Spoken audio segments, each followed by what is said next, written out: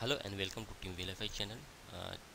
In this session of Linux system administration, in the previous session was too lengthy, so we have to stop on the only user management commands. Now we will start to network management in this session. So please like the video and subscribe our channel. So in previous session we have covered the category 5, that is user management, and this session we will cover the network management only. In network management we will see the if config command, if up, if down, ping, NetState, trace out, route, fetch, scp, host name, etc.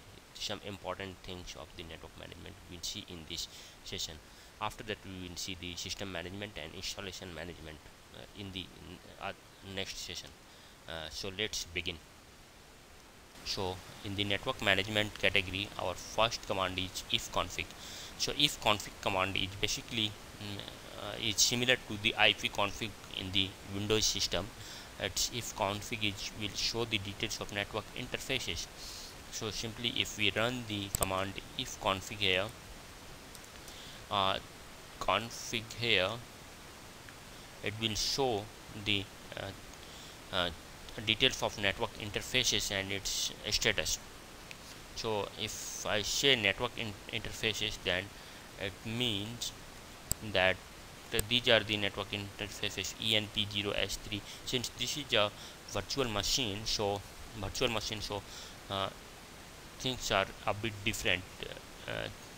In the uh, other machines you will find the other name here, uh, but anyway, uh, I have to just demonstrate that ENP0S3 is our network interface, which has IP this 10.0.2.15 and net mask is this, and this is in running status and multicast.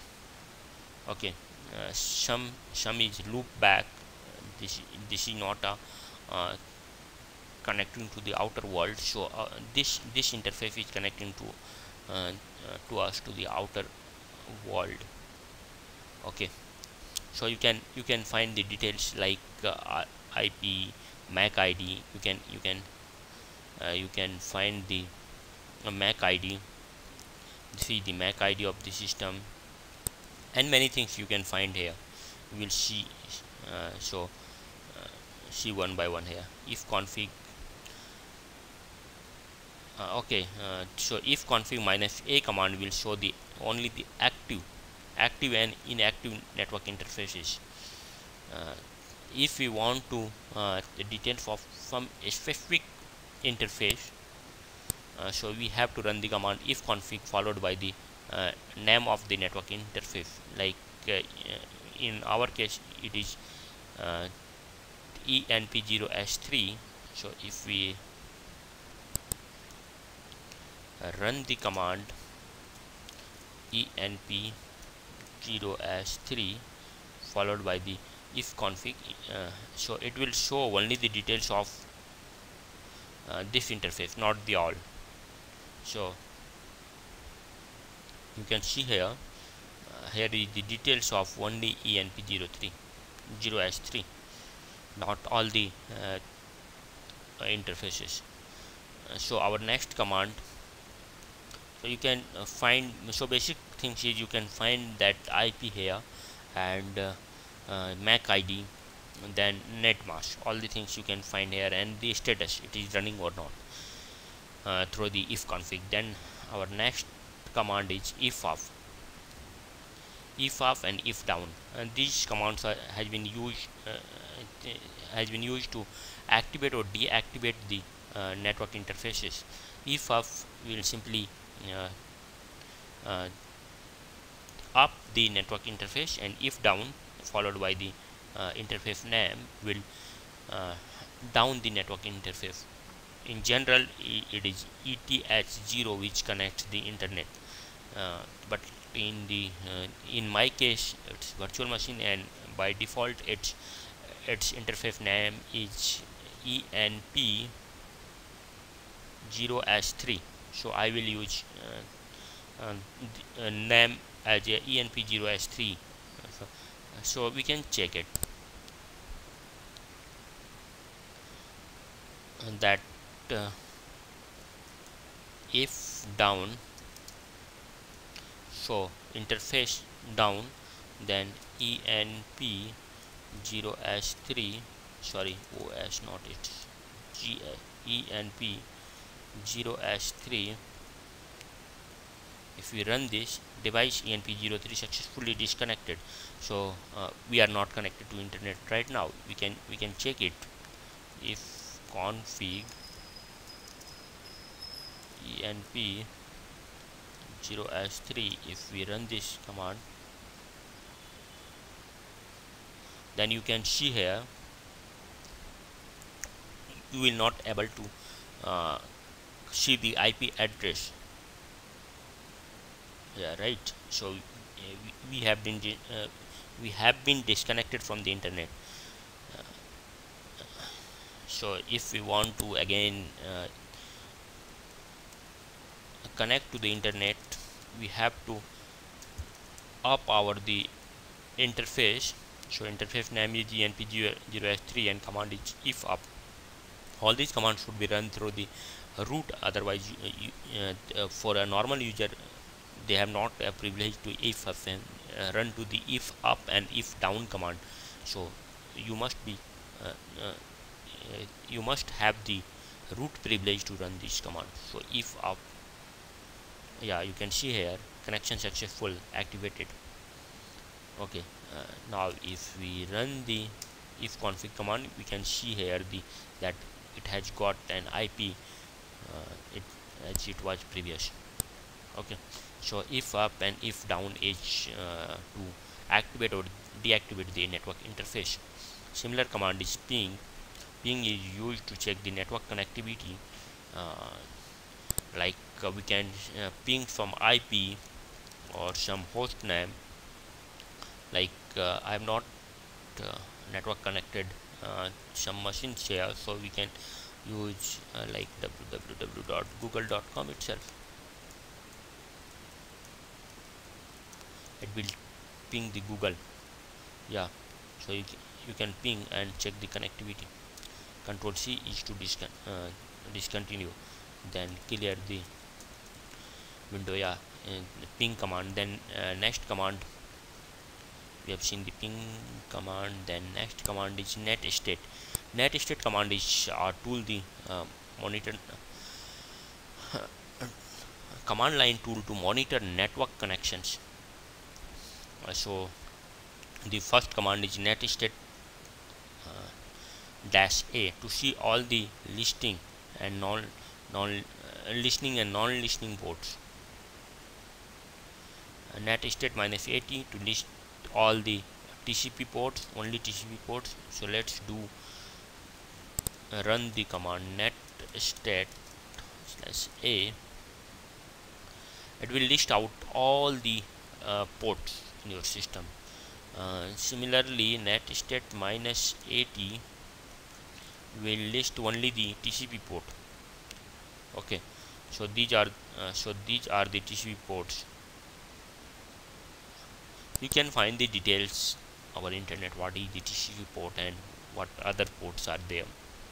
So this is the way. I am just demonstrating the commands through which you can check the things. So NetState -i will list out all the network ports. Okay, network ports, let's check it. NetState -i, yeah,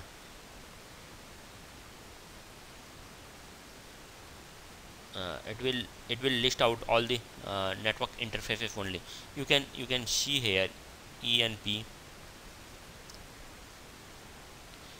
0 as 3 and LO and PIRB0. These are the network interfaces port.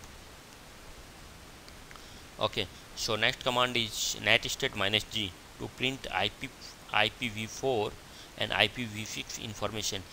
Let's do it. clear the screen and run netstate -g. So it will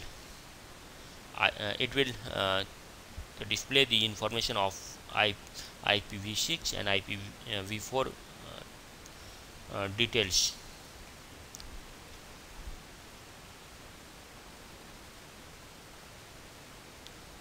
Okay, so our next command is trace out. Trace out to identify the path used to packet to reach the destination.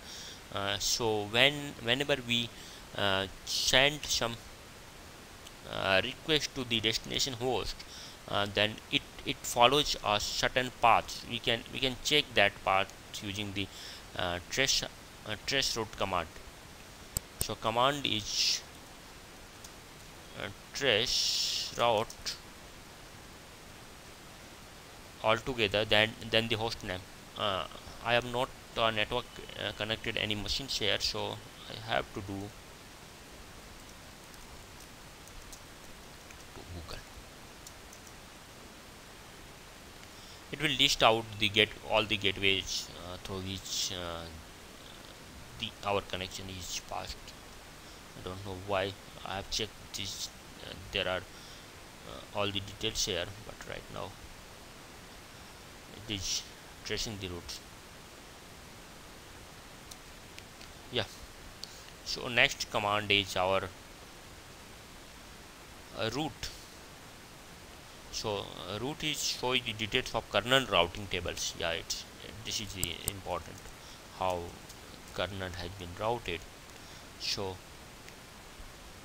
route -n, show the kernel routing table here. This is the way our kernel has been connected. Okay.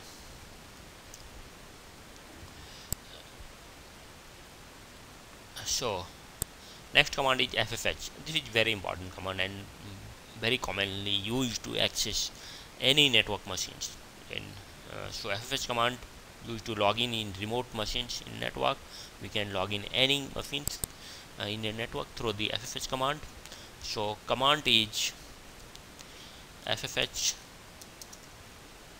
then username, say user1 is some other machines, then followed by IP address.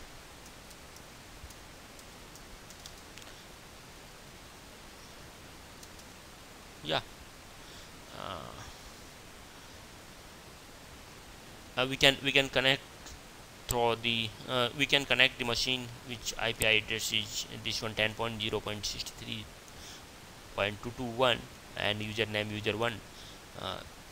Actually I am not connected in I have not this machine in my network, but if you have some machines and you run the command in this way and enter, it will ask the password of user1. If you provide the right password of user1, you will connect to the machine of this IP. Yeah, but if you run only this command, you will not able to see the display and graphical things you can't do. You have only privilege to command line. If you want to get the access of the display or graphics, you have to add -x -y, and then you -x and -xy remote login allow trusted X11 forwarding display, so you can do the graphical things through the remote access. Then our next command is scp, clear terminal. And scp command is used to copy the files in the network. So command is scp -r, then we have to provide the source of file, source location, then destination location. This is the way to copy a file in a network. So command is scp -r. Yeah, in this command you can see both if you want to copy from our network machine to the another network machine, not to this machine, we have connected machine 1 and machine 2 in network. If we want to copy from file from machine 1 to machine 2, we have to provide the source IP here and source users and path of the files, then the destination's user, destination's IP, and the path of the destination. Yeah, we can. So next command is, suppose we want to copy some files from our computer connected in our network to my home directory. So we have to run this command scp-r, uh, then source files details like user and IP, then path, then if we put dot here, then dot means the present working directory, so files will be copied in our present working directory. Suppose we want to send some files from uh, my computer to another computer, we have to run this command scp-r, then we can directly provide the file name here or path of the file. No need to mention the IP since it's my computer, and and to provide the destination username and IP and the path. Okay, so scp command, very useful command in copying the files and transferring the files and in the network. So next command is host. Host command is get the IP address associated with some host. Like if we run the command host, then yahoo.com, see, yeah, so we can find the uh, IP address of yahoo.com. These are the IP address. Okay, so next command is host name. Host name will display the host name of the system. If we run the command host name, it will show the host name of the this machines, that is Raj. Raj is the host name of this machine. You can see here.